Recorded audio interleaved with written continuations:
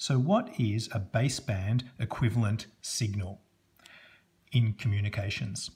Well, here we've got a picture of a passband signal in the frequency domain. It only exists in this frequency range around what we call the carrier frequency. If we were to sample this and to try to do perfect reconstruction, then Nyquist tells us we would need to sample at twice the highest frequency component. So this is F max, and we would need to sample at twice that F max. And that is a very high frequency for radio communications. And until very recently, we just haven't been able to have analog to digital converters at this rate. In any case, it's overkill. Why is it overkill? Well, because we don't need to reconstruct the entire signal in this frequency range, because we know that it's a passband signal. We've been told that, and that's how we send communication signals. And so we know that it's zero all the way in here. So we don't need to sample at this high rate to reconstruct all of that. All we need to do is to be able to reconstruct this shape. So let's see how we do that. And that is the essence of the equivalent baseband signal. So let's just first of all look at this and realize that and remember property of Fourier transforms is that if it is a real signal, then the Fourier transform is symmetric. And so we're going to be considering real signals here. So this is a symmetric function here. So I've deliberately drawn the as an example of the shape here where this is a straight line here and therefore it's symmetric, it's straight line here. So because this is symmetric, it is a real signal. They're the ones we're interested in, of course, because they're really sending signals in the passband. Okay, so what we can see straight away is that because it's symmetric, in terms of actually capturing all the information, we don't need to keep both copies, because there's redundancy in the information in the frequency domain. So something we can do if we have a signal and we would like to get its baseband equivalent or low pass equivalent, then what we can do is we take our signal, this is the frequency domain version here, so we take our signal xt and then we take a Fourier transform, so we do a Fourier transform, and then we take the positive part, okay? Then we take the positive part, and then we shift to be around 0. So what do we do here? So this part here is the positive part of the signal, so we're going to call that x positive, and then we're going to shift it, so we're going to take f plus fc. So this is what we're plotting here, x positive of f plus fc, and that function looks like this. So it's just the positive part here. We've zeroed the negative part. We just take the positive part and then we shift it, and that's what x plus is without this, and then we shift it to be centered on 0. And what you can see is here, all the shape here is maintained. We've still got all the information that we have in this signal here. The same information exists in this signal here. And now we can see that if we were to sample this one, then we would just need to sample at twice that rate there, twice this frequency here. So the sampling rate would be much lower if you can take your passband signal and move it down to the baseband. Okay, so we can actually do that. Now, of course, let's see, because we have taken only one of the two, if we want to write down our low pass equivalent signal, so we have to do this shifting here first, we can get our low pass equivalent signal by taking this signal here, and I'll just draw up here, I'll draw multiply by 2, so that's multiplying by 2, and then we take the inverse Fourier transform, and this gives us this signal here. Okay, so this is the signal here. In the time domain, it's the low pass equivalent or the baseband equivalent. We call it XL for low pass. A function of time, it's a time domain signal. It's the low pass equivalent, and it's got a real part, or we call an in-phase part, so we use XI, and a quadrature part. So that's XQ there. And this J is the complex number. Okay, so this is what we can do to take a passband signal and to produce a low pass equivalent or a baseband equivalent. As I said just before, I'll just repeat it here. We take the Fourier transform, take the positive part, shift it so it's centered on 0, then we multiply by 2 and take the inverse Fourier transform and we find the low pass equivalent. So let's just point out some things about the low pass equivalent.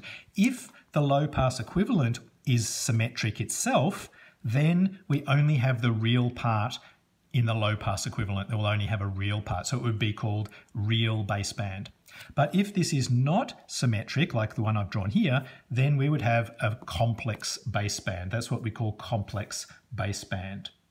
Okay, so let's look at how we can construct our signal in terms, or write our signal in terms of this low pass equivalent. So it turns out, I don't do all the maths here, but it turns out that the actual signal, this signal here, in the time domain can be written in terms of this low pass equivalent. So the xt equals xit, so it's the real component of your low pass equivalent, times cos of 2 pi fc times t, and minus the quadrature component, so that's xqt, times sine of 2 pi fct. So this is a relationship that relates the signal in the passband with the baseband equivalent, the low pass equivalent.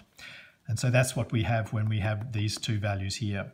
So let's look at a practical example of this in the case, for example, of QAM, for example. Well, let's just look at first of all, let's just look at when we have just a real component in the baseband. So I'm just going to draw some of those, some examples of that here. So let's say we have a real component in the baseband. So let's say it's real. And what that means is this function here is not like it's shown here, but we're just going to consider a case where it is symmetric. So I'm just going to draw that here, and we're going to do the reverse process. So we're going to start with a baseband, and we're going to see how we can produce the passband signal. Okay, so if we take a baseband signal that is real, so it's only xit, this xq equals 0 in this case, because this is symmetric, that's why we know that. And then we can, let's see here, we're going to do this according to this equation here. We're going to take that in-phase component, this part 0, and we're going to multiply by cos of 2 pi fct. Well, when we multiply in the time domain, we're going to convolve in the frequency domain. So we're going to take our Fourier transform of our in-phase component, and we're going to, this is the baseband low pass equivalent, and we're going to multiply by cos. What does cos look like in the frequency domain? It looks like two delta functions. And what do we know when we convolve two functions together? Well, we shift the if there's delta functions, then it shifts the function to the location of the delta functions. So then we're going to have this function here. So this is a graphical way of understanding this equation here. I've just drawn it for the case where it is a real low pass equivalent. So xq equals 0. And then we take xi, which is this Fourier transform here, xi of f, and we can multiply in the time domain, which means we convolve in the frequency domain. We multiply by cos, so we have to convolve with the Fourier transform of cos. And that will give us this at these two locations. You can see we have generated a passband signal. So this is the case when it was a real baseband signal. Okay, and so I think hopefully you can see there's going to be a similar thing happens if you have a complex baseband, because you'll just simply have xqt and it will be multiplied by the sine. So the sine function also looks like this, and when you're multiplying you get the same thing. And then the addition of the two will give you the overall signal. Okay, so let's think about if we have done this. Let's say we did that for QAM and we had an in-phase component and a quadrature component, and this is how we generate a QAM signal, exactly this way. Then what happens at the receiver? Well, we can do demodulation. So in the receiver, we're going to do demodulation. Now, the first thing we do is we do it as, and I'm going to show here that you can do it as two components in phase and quadrature separately. And therefore, we'll see that we can actually recover the in-phase component and the quadrature component after doing demodulation so that we can just simply work with xi and xq, and we don't actually need to mathematically write down the modulation and demodulation. And that's when we have a baseband equivalent signal in the communications. So let's remind ourselves here, we've got a QAM signal in the time domain. It's made up of an in-phase component and the quadrature component. We get these numbers. These are complex numbers from the constellation diagram. And for more information on these, there's videos in the link below this video, in the description below the video. And so this is our passband signal made up of from our baseband signal of in-phase and quadrature. And so at the receiver, what we can do is we can take our signal, which we've received, and multiply by cos of 2 pi fct. And let's see what happens when we do that. That's what we're going to do first. Okay, so that when xt gets multiplied by cos, we take this equation here and we multiply by cos. So we've got xit times cos squared, that's what we've got here, xit times cos squared, minus xqt times sine times cos. And that's what is shown here. And in communications, we're sending a constant constellation, or two constant constellation values in the in-phase and quadrature from a constellation points, and we're sending them as constants over a signaling period capital T. When we integrate this to add up all the energy over that period capital T, we integrate this expression here over capital T, then we can see these are constant over those time periods. So this comes out of the integral, and we've got the integral of cos squared. Well, the integral of cos squared gives us a constant, non-zero value. And I've just written a here for this. So we've got a times xit. This is a constant over that period. And this other term here, this is constant over the symbol period, so that also comes out of the integral. And then you've got the integral of sine times cos. And the integral of sine times cos is 0. So what we can see is in our demodulator, if we multiply by cos, where we mix it with a waveform that's cos at the carrier frequency, then we will recover the in-phase component of our input signal. And then I won't do all the maths, but if you take your signal and multiply by the sine wave, then you will recover the quadrature component. And so what we can see, hopefully you can see by this and seeing these equations and the integral and the fact that sine times cos over that period equals 0 when you integrate, that means that you can extract the in-phase component separately from the quadrature component. And therefore, when we write things down mathematically, we can work simply in the baseband, because all we've done here by putting it up into the passband, by multiplying by the coses and sines, and then demodulating it by again multiplying by a cos and a sine, brings it back down to the baseband.